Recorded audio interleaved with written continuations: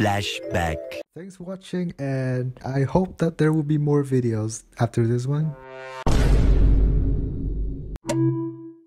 Hello. First of all, I'd like to make a sincere apology for not uploading any videos in the past 3 months or so. Well, reasons are that I had gotten caught up with school and stuff, so yeah. I am technically still busy with school and stuff, but whatever. Literature and chemistry can wait. My very last video was an iPad review, and it has become the most popular video on my channel. So I figured that it would make a perfect expense to splurge some money on another iPad so that I can do another review on and use it myself. However, due to some misfortunate incidents, that video was never made. More information on that at the end of the video. Introducing the 2019 Apple iPad mini, also known as the 5th generation iPad mini. This is a very predecessor of the latest iPad mini that Apple currently sells, and you can acquire this little guy for around $200 on the used market for the base 64GB Wi-Fi variation. In my case, I got this unit in a very bad cosmetic condition for roughly $120. More information on that later too. In this video, I will be going through the pros and cons of this 5 years old slab of glass in 2024 and why you should also buy it. This is the last iPad mini with the old rounded design and a lightning port before they refreshed it in 2021. This design has stuck with iPads from 2014 to 2022. As a matter of fact, the first iPad with this roundy metal design was in my last video. You can watch that after this one if you haven't. And believe it or not, Apple is still selling the 9th gen iPad with the same design but bigger. More specifically, the iPad mini 5 shares the same footprint and dimensions with the iPad mini 4, making cases and accessories cross-compatible. On the back, we have a rear-facing 8MP camera, which does the job just fine for the course of scanning documents, a classic polished Apple logo, and the iPad inscription. There's no LED flash as it remains to be an iPad Pro exclusive. Button placement is very much the same as all previous iPads, with a dual mic array on the top and the back of the top side. Oh, and a 3.5mm headphone jack. On the rear side, the bottom lies the lightning port with USB 2.0 in between a set of stereo speakers. They produce an above average audio quality for their minuscule size, which is good. As I have complained on my last iPad review, it really makes no sense to put two speakers right next to each other. This is extra accurate on this Mini 5 as the volume is not really high either.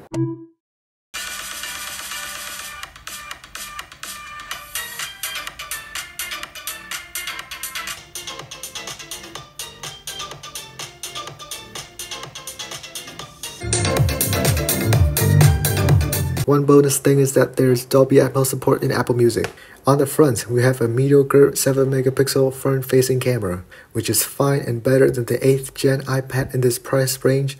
A traditional home button that is awkwardly off-center and sits on the chin. This home button is extremely underrated, as it packs the 2nd generation Touch ID. Not a lot of people have noticed it, but apart from being equipped by the iPhone 6s and later, this technology is also present on the 2017 iPad Pro, iPad Air 3, and this Mini 5.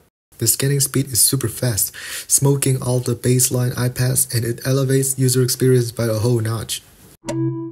The 2019 iPad mini packs a 7.9 inches Retina IPS LCD display at 1536 by 2048 pixels. The aspect ratio remains 3:4, which gives out annoying black borders when watching 16:9 videos. Obviously, being a mini product, it is fairly undersized for a productivity-focused device, so I hardly found myself restricted by it. Had I got a complaint, it would be Apple's choice on setting the DPI so high, leaving status bar icons and home screen icons a little bit too condensed. And no, don't even get me started on the toggle to enlarge those icons. It makes them almost uncanny to look at. To Apple's credit, the laminated display once again destroyed the base iPad models. It leaves little glare and no annoying air gap between the Apple Pencil tip and the display panel. Speaking of which, this is the first iPad mini to support the Apple Pencil. This has helped giving the iPad mini a wide range of use cases from note-taking to sketching, etc. Furthermore, its display is P3 color certified and it is True Tone enabled, so you can take color grading tasks on this device for granted. Well, if you can't even get anything close to that to run on iPadOS.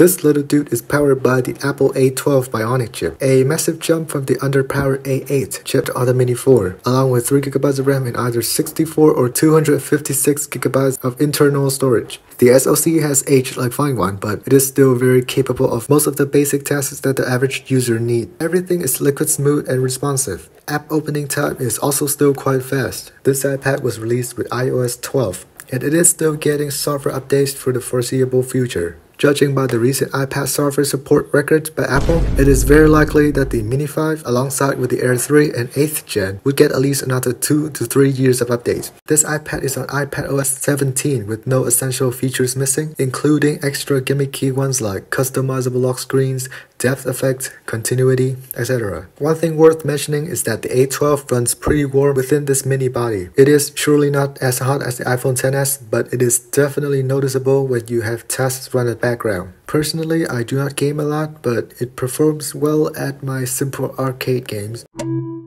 At 88% of battery health, this iPad's battery is able to render 6 to 8 hours of screen on time, which is incredibly impressive. Moreover, it is fast charging enabled at 19 watts, taking only an hour and a half to fully charge from dead to full. Just like pretty much all iPad models, a keyboard and a mouse can be paired and basic productivity tasks can be done on the go. Accompanied by an Apple Pencil or a compatible third-party stylus, the sky's the limit for what you can do. Actually, maybe the small screen may be an issue. As previously mentioned, this iPad has very much all of the fancy extra continuity features such as sidecar and universal control. I am always blown away when I use wireless sidecar due to its sharpness and responsiveness. You can also use the Apple Pencil in Sidecar as a drawing tablet for your Mac if you wish. If you're concerned by the fact of whether the screen is too small for reading, fear no more because the 324 ppi pixel density allows text to appear incredibly sharp. Even those teeny manga panels are still comfortably legible.